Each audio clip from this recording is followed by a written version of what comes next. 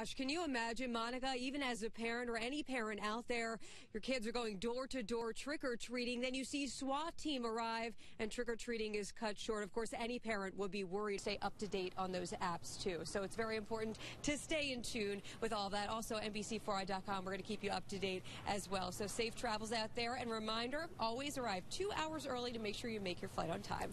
Patty, very scary situation this morning for some teenagers that were on a bus that crashed right here. You can see by the looks of this guardrail how much it's indented here. They're lucky that they only had non-life-threatening injuries in this situation because honestly, by the looks of it right here, it could have been a lot worse. More of a celebration than a groundbreaking right here in New Albany this morning. Major impacts on our economy right here in Central Ohio. You can see thousands of construction jobs well underway.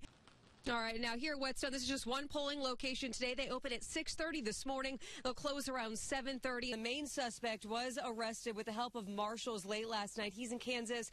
Also, this woman right here, she's behind bars right here in Delaware County Jail. She was also arrested in connection with this murder. Police do tell us that she is dangerous. Quick and Eastman could face additional charges in this incident as well. Now, Quick's bond is set at $1 million. Controversial bill is heading to the Senate floor as early as tomorrow. It's one step closer to passing, but it still has a long way to go.